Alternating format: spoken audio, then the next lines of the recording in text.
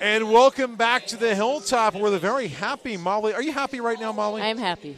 You won. I'm exhausted. I'm happy. You're exhausted, but you're happy. You won 76-73 in double overtime this afternoon. I feel a little bad for our audience. I told them before the game we'd see you again on Thursday, but you're seeing Molly again here on Saturday. What was the key to victory this afternoon?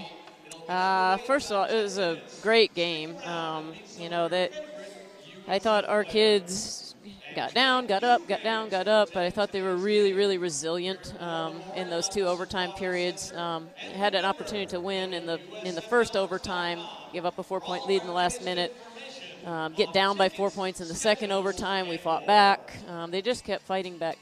We didn't shoot the ball well. We had trouble defensively. Number 20, Devashre is a fantastic player. She's a really difficult matchup for us. Their posts inside present problems, but I'm just really happy with how tough our kids were today and how resilient they were, and I'm really, really happy for them that they got a win. We were in this position before with Pepperdine and came out on the losing end of it, and I'm just really happy we could play this overtime game to a win. I know one of the things a lot of teams shoot for is consistency, but this is the first time this year you've won 3 in a row. How big of a step is that for this year's club? Well, I'm certain that you just jinxed us, so thank you, George Devine. I'm good at that. We don't really think about how many games we've won in a row or lost in a row. We are not a team that can afford to look much further than the day that we're on, so now we need to rest a little bit. We need to get prepared for a very tough St. Mary's matchup. They present real problems for us with their physicality and their post play. We got off to a really poor start the first time we played them. So, but I'm just really happy for our players today. We're going to enjoy this for today and for tomorrow, and then come back ready to work next week. But really proud of all 3 of those seniors for stepping up and making sure we got it done. Yeah, especially when you were down 9 late in the third quarter. What a big turnaround there, and you took the lead early in the fourth. Yeah, no, it was a great game. I mean, it was back and forth. They did really good things at times. We did good things at times.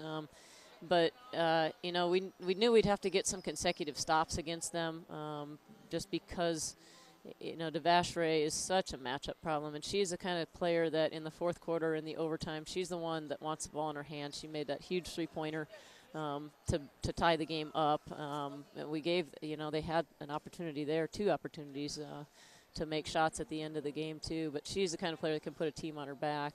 Kaylin did a good job on her, and then the team really stepped up. I thought Mishka and Moa got big rebounds at the end. Everybody played and contributed really well. Just very happy for them.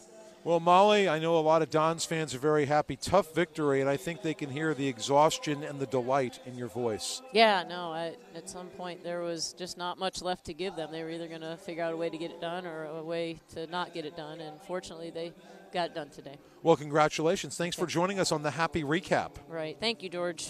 That's Molly Gudenbauer. We'll have more after this. Amy Tooley will return to the booth on the Hilltop right here on the W.